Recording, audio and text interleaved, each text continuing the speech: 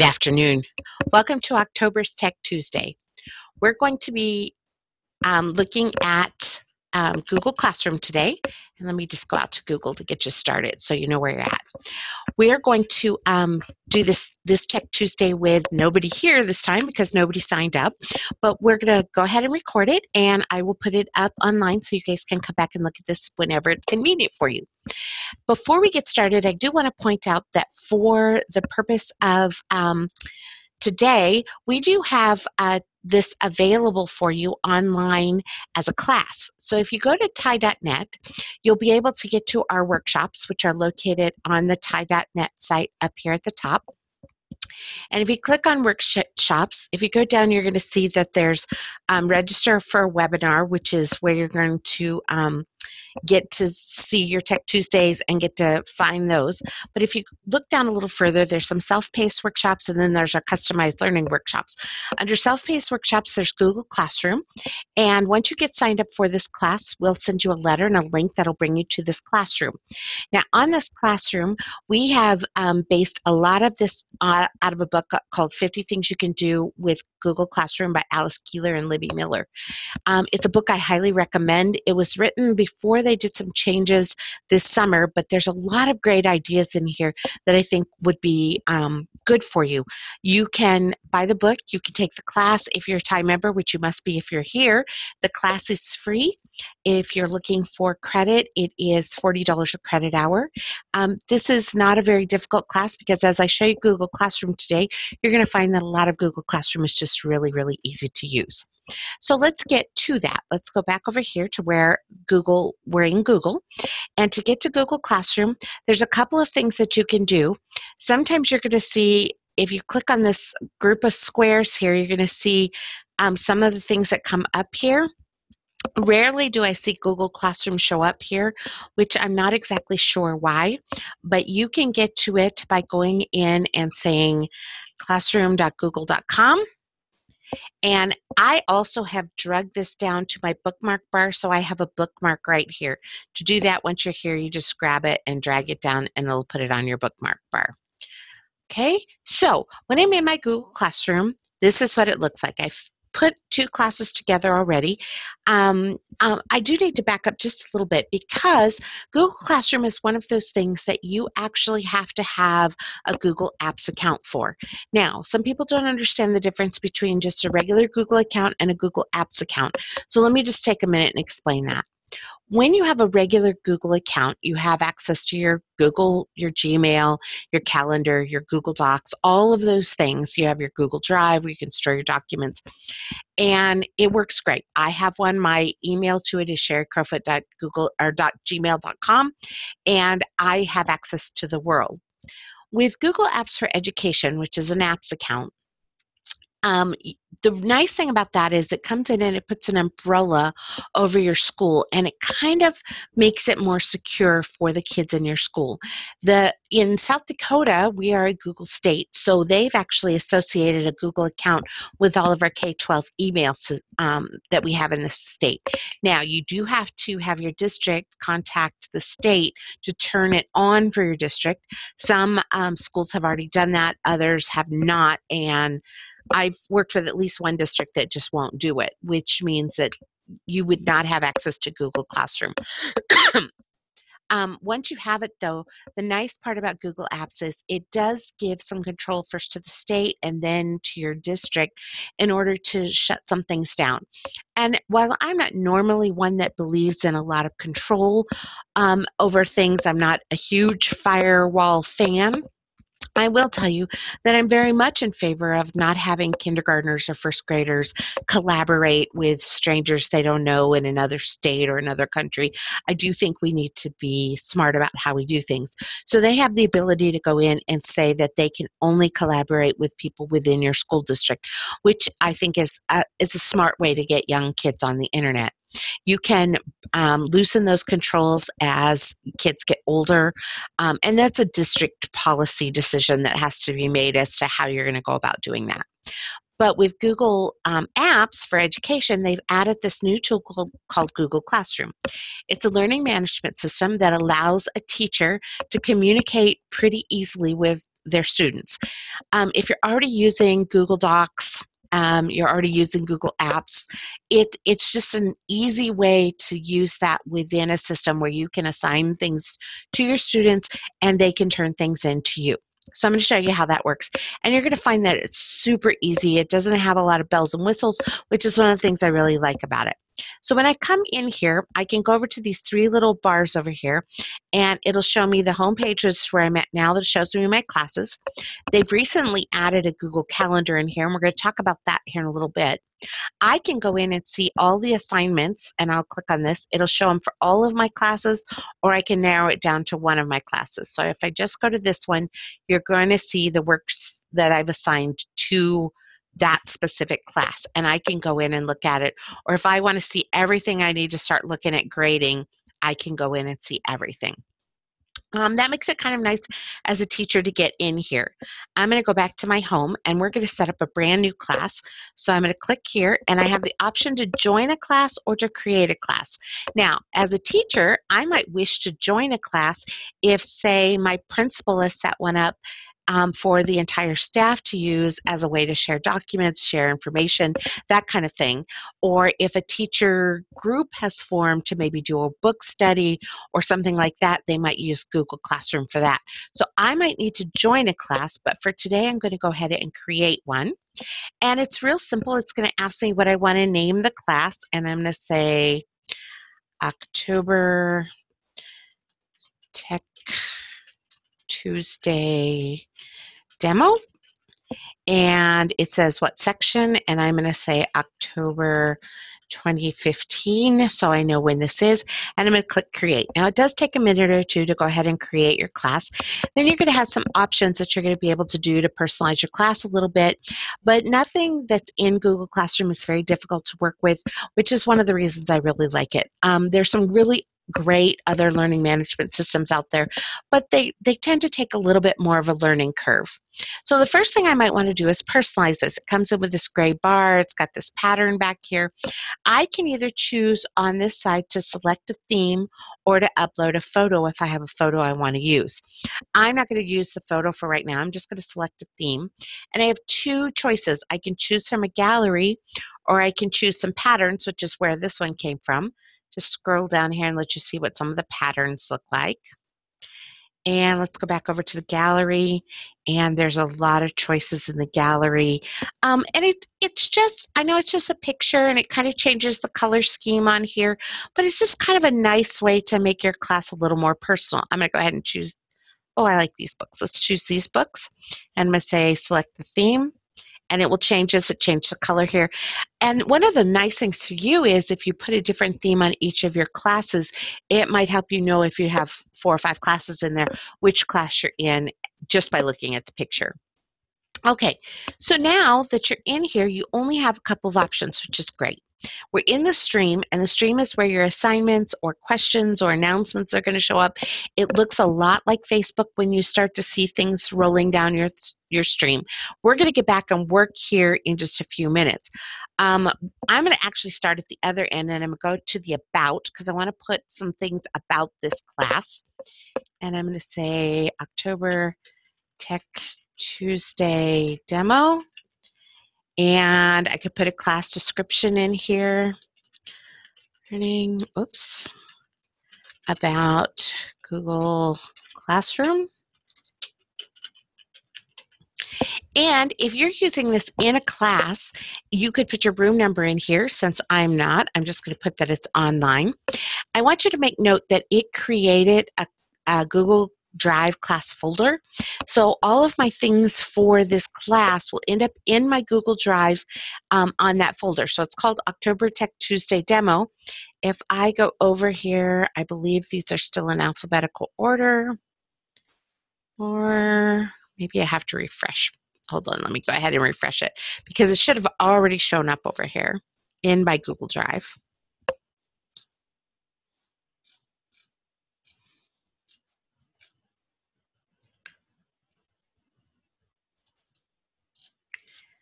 And I don't see it, which, oh, I know where it is. I bet it's in here under Classroom. Okay, so here it is. Under Classroom, and that's what I had to check. Then it adds a folder for every class that I've created. Some of these have already been archived. So this is the one for this, and it's, if I open it up, you kind of don't want to mess with it because as you start adding assignments, it adds templates and things like that in here. But that's where you're going to be able to find your folder. So let me now go back to my classroom. I have some other things it has added. Like I said, this calendar, I could view it in the classroom or I could open the Google Calendar. Either way will get me to my calendar. I'm going to go ahead and save this. But let's say I had a typo in here. I have the choice to go up to these buttons here and click edit, and I could go in and fix anything I want to change. Okay. The other thing that I can do is I can invite teachers in here. So if I have somebody who's going to co-teach a class with me, I have a teacher's aide who's going to need some access to this, I could just add them as a teacher and they would be able to see things and do things in this class as well. The next button that I want to come up to is the student button. You have two different ways to put your students in a class. You can give them a code, which is this code right here. And I'm actually going to copy this code, and I'll show you why in a minute. So that's, I can give them this code and have them join, or I can invite students. And I'm going to go ahead just to show you both of these. Right now it's in my contacts. I'm going to go to all contacts. I actually have some fake students in here that I'm going to go ahead and add in here. And I invite the students. Now you're going to see on here that they're invited. They're actually not in the class until they open their email and accept the invitation, which is why I kind of like the other way. By the way, I can also choose for my students that they can post and comment. I can say they can only comment or only I can post or comment. I can actually choose that for different students so they have different rights in here. So I think, nope, I guess it's for all. I guess it's all or nothing. So I can change the rights of my students. The other way to do it was if I gave them this class code, I'm going to go into another browser where I'm actually logged in as a student. When they're in here, they see all the classes that they're involved in, and they can do the same thing. When they click here, they can't create a class. They don't have those kinds of rights. So I can go in and enter the class code to join and say join.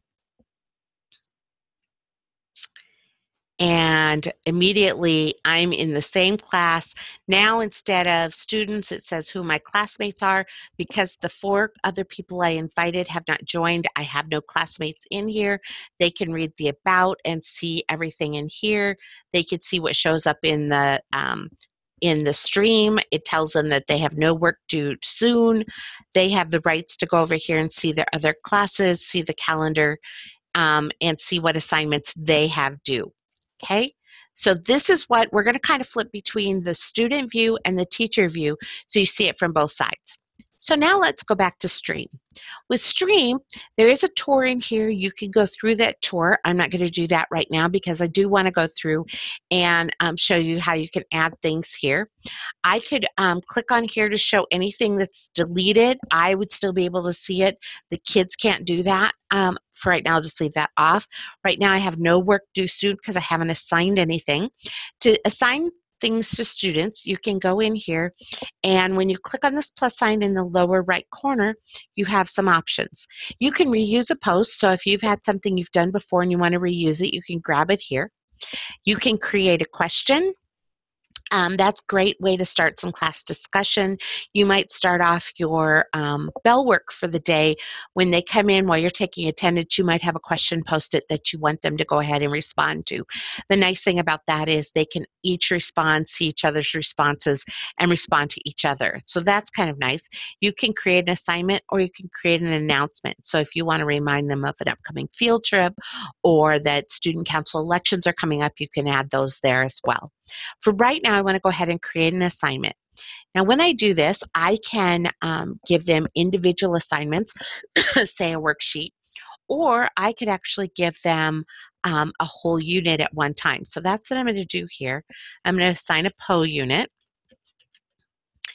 and I'm going to say, watch video and do worksheet. And I'm just going to assign that much to them. It's going to take them a couple of days, so I don't want to do tomorrow. So let's make it due on Friday the 9th.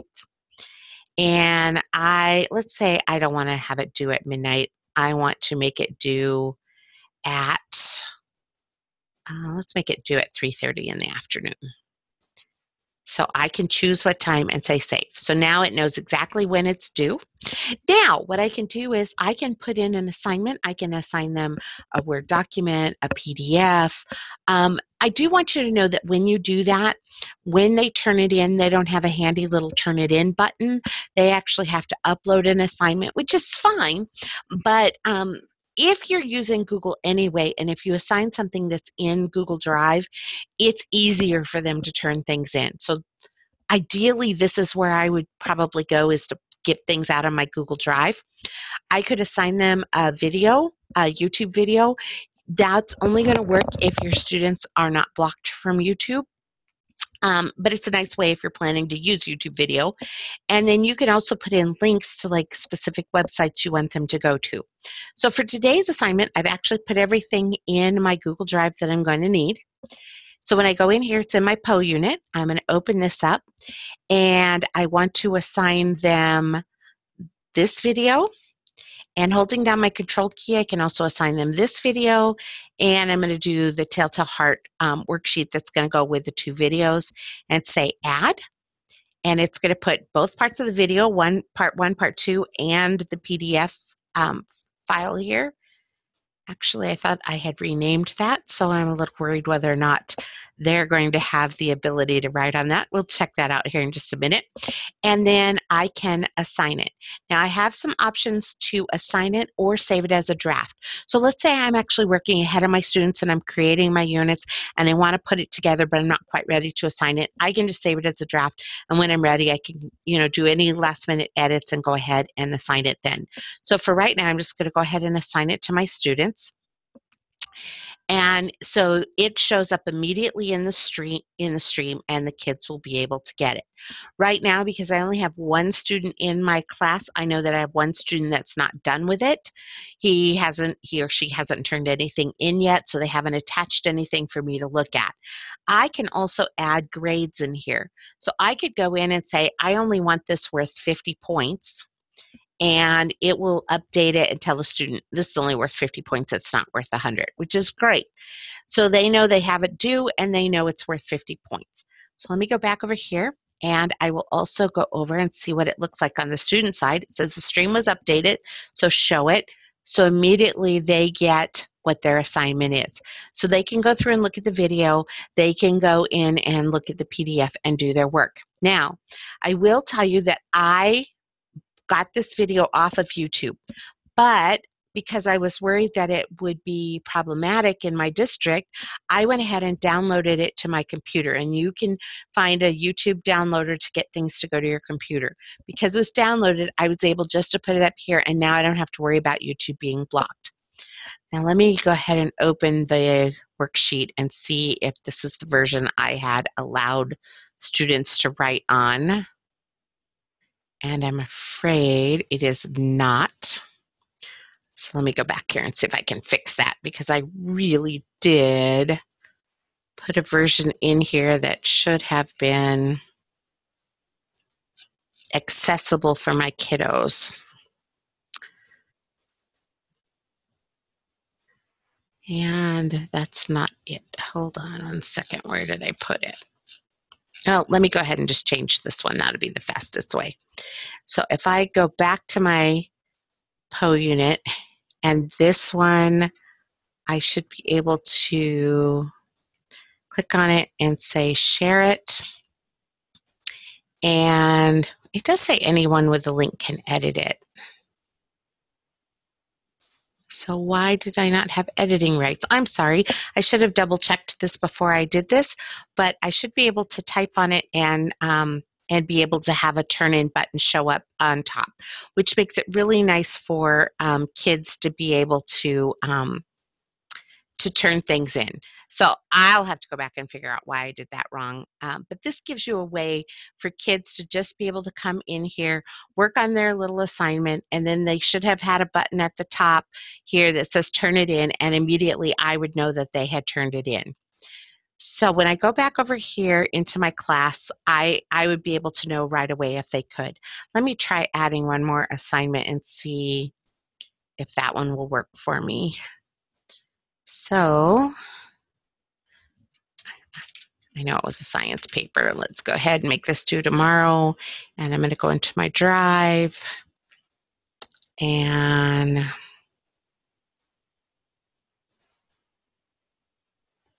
we're going to give them all this worksheet. And oh, maybe this is what I didn't do for the other one. I want to make a copy for each student and I'm going to assign it to them. That's what I think I did wrong on the other one. So now if I go back over as a student and I go back to my classroom, it says that I have another assignment. So I can go in here and I can open it. And it's opening right now. And when I'm done with this, I can click on turn it in. So let's actually open it and work on it.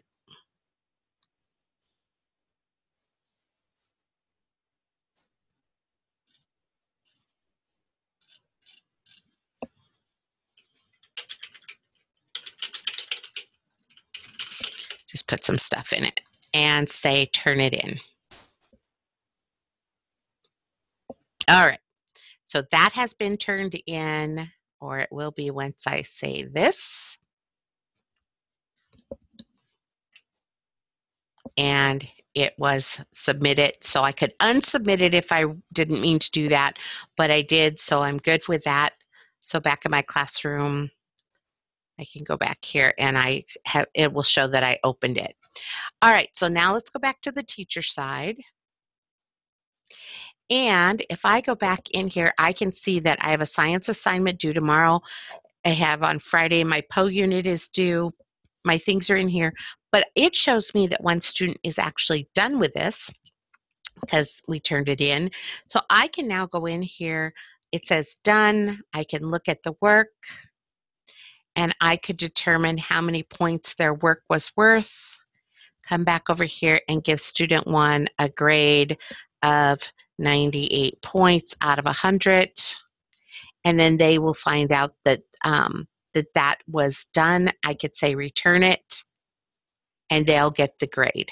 I believe they get an email saying that their grade was that.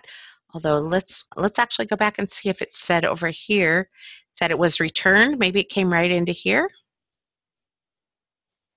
And if I say open,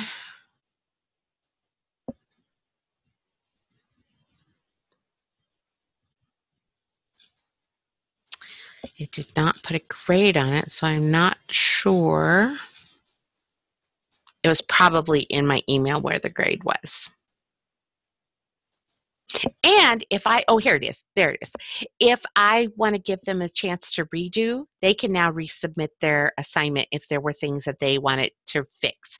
So it really gives you that two-way communication between your students and yourself, and they're able to get their work back pretty quickly.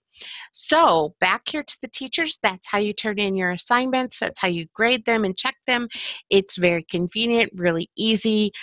Because it doesn't have a lot of buttons, it's super easy to work with. At the end of the semester or the year, I can go in, I can go back to classes, and let's say I'm done with this. I have an option to go here to rename it or to archive it. I could rename it and take all my information out, reuse the class the way it is, or I could just start a fresh one. All of my assignments are in my Google Drive folder, so it's easy to grab them and make copies for each of my kids and have them work on it as well. So that's how you work with Google Docs. It's very fast, very easy, a great little learning management system. I will tell you it's only in its second year right now. It started last year, and the makers of this particular Google product actually spent last year in classrooms watching how teachers were using this. And it was funny because I've watched videos of them, and they said it got used in ways they had never anticipated. And so they, over the summer, did a massive redo on this. They added, like I said, the calendar. So if I go into the calendar, I see all of my classes here. I could narrow it down to my Tech Tuesday, which is the only thing I have assignments due this week on. But I would be able to see what my assignments are for the week as a teacher and as a student, so I know when things are due. This was a feature I was really hoping they were going to add. Google Calendar keeps me organized, so I definitely see the value of it in here. But they made some changes over the summer to make this better. I would anticipate as it goes on and teachers make more suggestions, this may change continually because Google is really good about that. But I don't anticipate that it'll be get in a place that's difficult for teachers to use, because that's been their big emphasis on this, is something that's just easy, not complicated, and a great way to communicate with your students. So I hope you were able to pick up some tips on here. You can go back to the class if you're interested in the class. I think the class is super helpful. Like I said, we took it from this book about 50 things you can do with your classroom. You can use it in multiple other ways to communicate with other teachers, or with you could have your entire staff meeting via a Google Classroom. If you guys don't have time to meet, committees can meet and do some work in this. Just a nice little system to hand out documents and to have everybody on board. So there's a whole bunch of ways to use it in here, as well as some different hints on how to use the tool itself. So thank you for joining us for Tech Tuesday, and we look forward to joining us again next month.